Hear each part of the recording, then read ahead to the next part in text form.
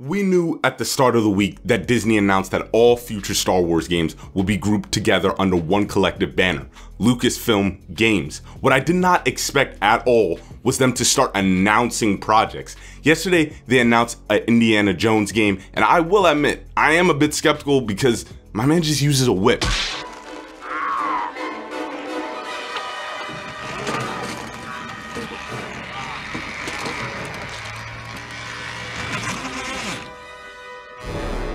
He got that tiny pistol, but that's it. So I'm definitely curious on how that is going to play.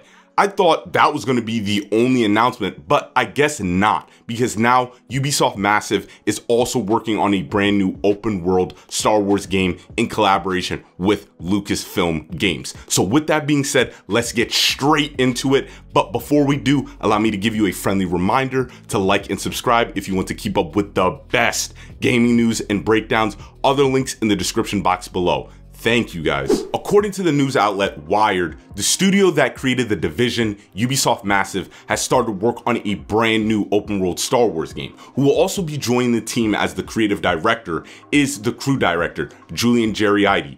I know the number one question that is on everyone's mind right now, which is this game finally going to be the follow-up to Knights of the Old Republic? Because everyone has been fiending for that for such a long time. Personally, any Star Wars game that has a lightsaber combat system in it has got me sold. What is also interesting about this announcement is that EA will not be a part of this game. Matter of fact, this will be the first Star Wars game in 12 years that has come out and has not been developed by EA since they won the Star Wars license back in 2013. Although this partnership will still be intact. According to Lucasfilm Games VP Douglas Riley, he has said this: "We're really proud of the games that we have created with EA. While we may not have a lot of details to share at the moment, we've got a number of projects underway with the talented teams at EA. Sadly, we didn't get any gameplay details besides knowing that it is going to be open world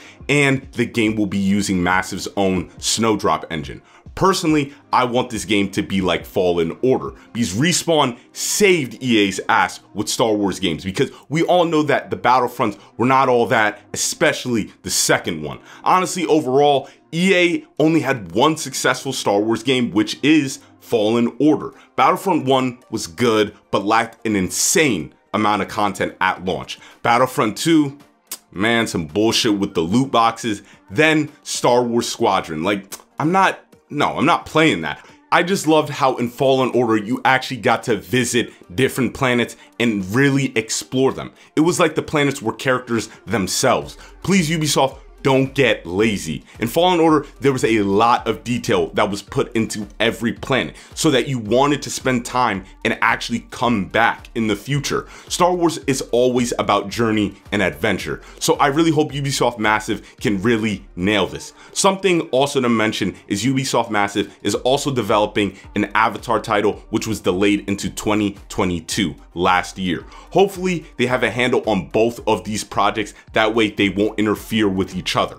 In conclusion, I'm excited about this announcement. Like I said, I hope Ubisoft Massive can really nail it, even though I'm not a big fan of The Division. Tell me what you guys think of this news. Are you excited? Do you think this will be a Knights of the Republic game? Let me know. As always, you already know I'm KenWal. Remember to like and subscribe. And until next time, stay safe.